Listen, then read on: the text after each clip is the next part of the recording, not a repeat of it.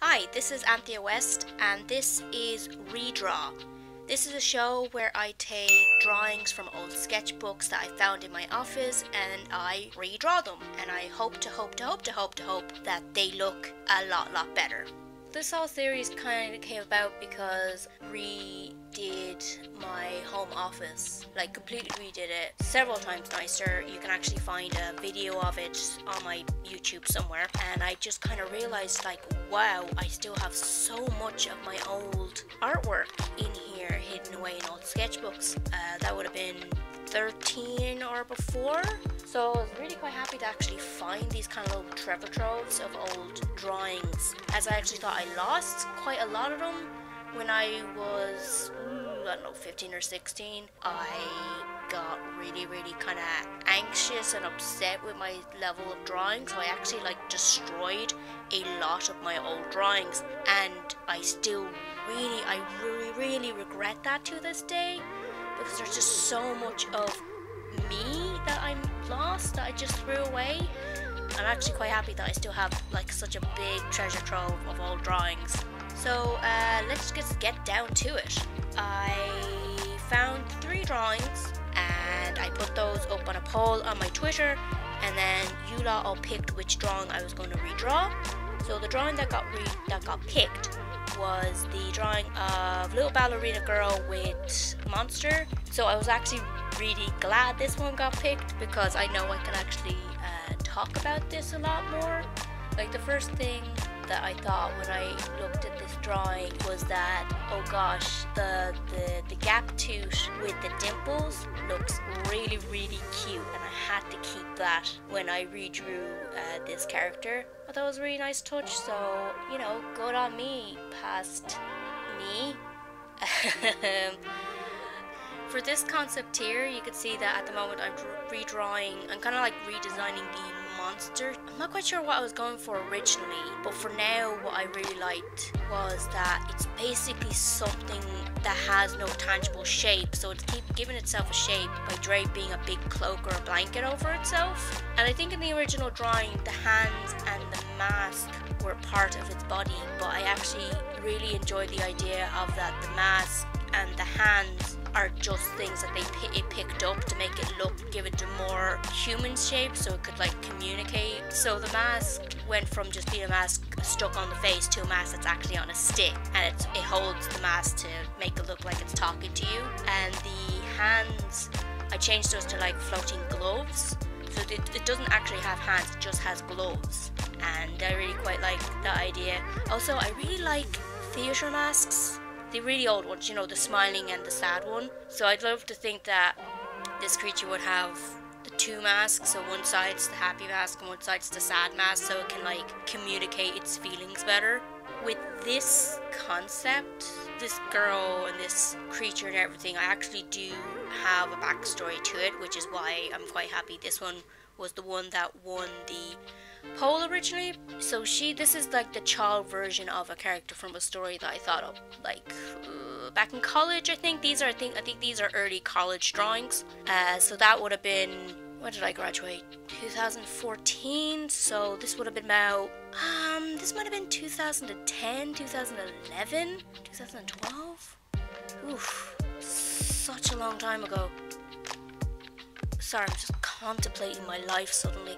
Character here, the story is basically when she's much older. So the concept is that she doesn't, her ability to feel emotions and a lot of her memories were stolen by something, and then you later learn it was this thing. So she's no longer able to feel emotions.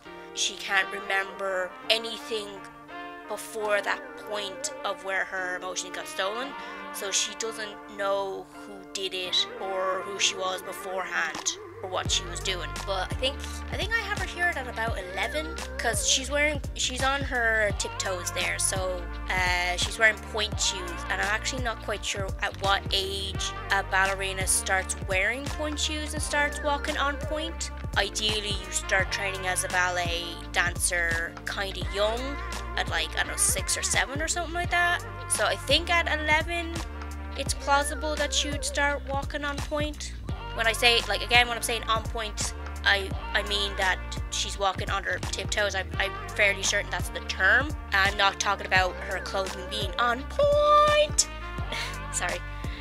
So I'm fairly certain this is still kind of accurate that she's on the tiptoes, but you know, whatever, we won't worry about it now. So yeah, so her older self has no emotion, so obviously this is her before that. She was finishing her ballet class, and she loves dancing, she loves ballet, but she's still like a very, very rambunctious little kid.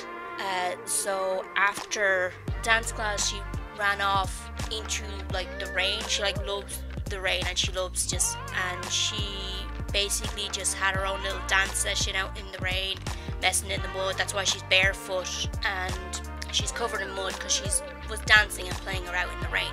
While she's having a grand old time, laughing, playing, whatever. And while she's doing this creature, monster, whatever, doesn't sneak up on her, but it makes like barely any sound. It's literally just a kind of floating cloak. So it came up behind her and asks her, can I have your happiness?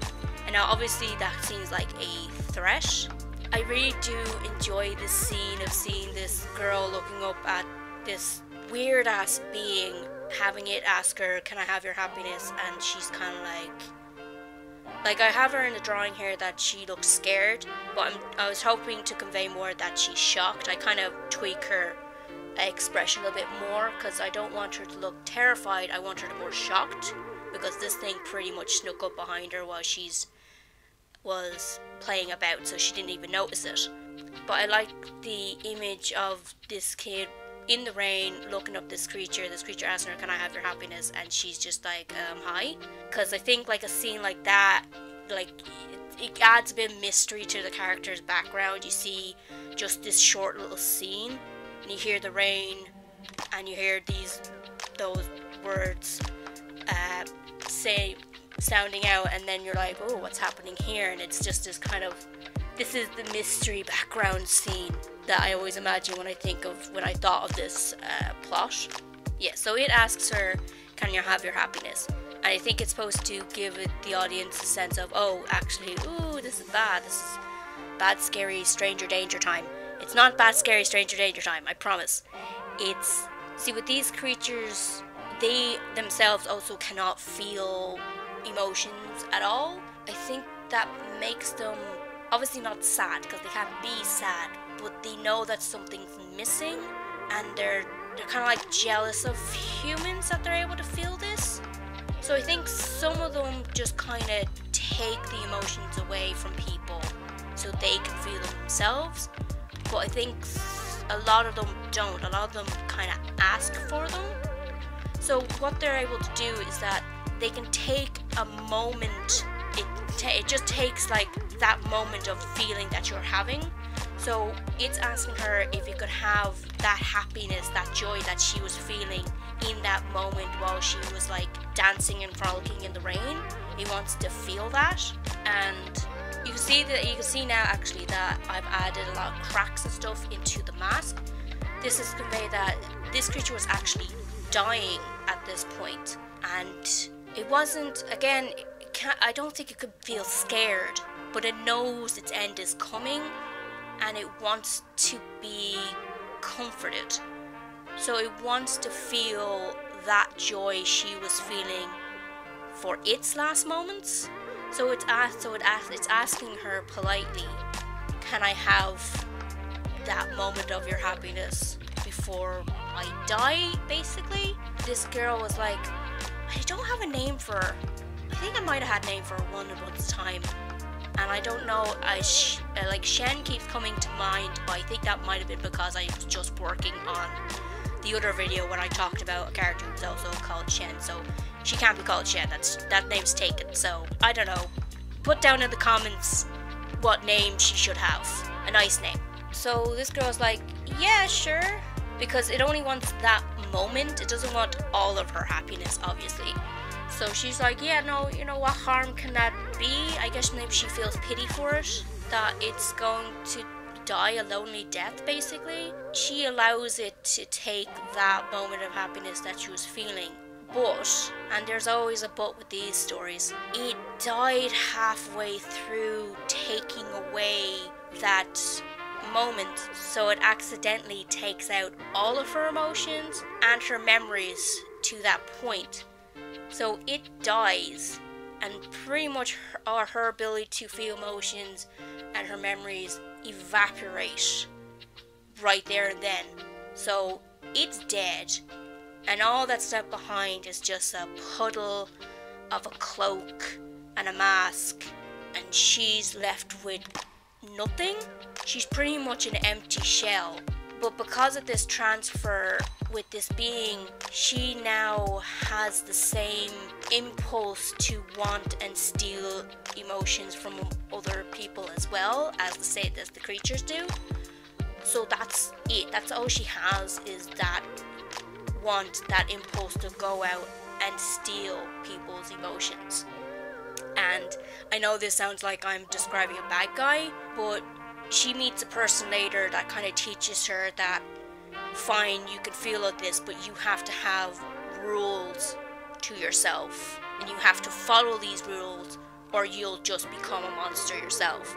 So she picks these rules, she follows these rules, and stuff happens. I'm not going to get into it, that's probably a different video.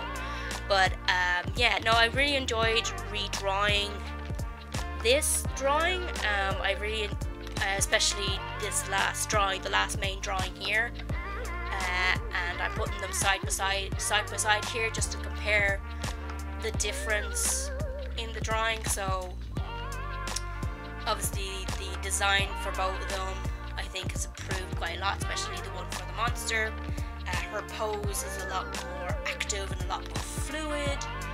I think with a lot of the design touches that I added, I think tells a story, like the mud on her feet, the cracks in his mask, the rain. I think that all just really adds to a story. Yeah, I think I'm going to leave it at that. I don't want to go too overboard with this video. If you'd like to join me in redrawing this image or an older image of your own, you can follow me on Twitter at Anthea West, all one word, or Instagram at Anthea_West, and use the hashtag RedrawWithAnthea.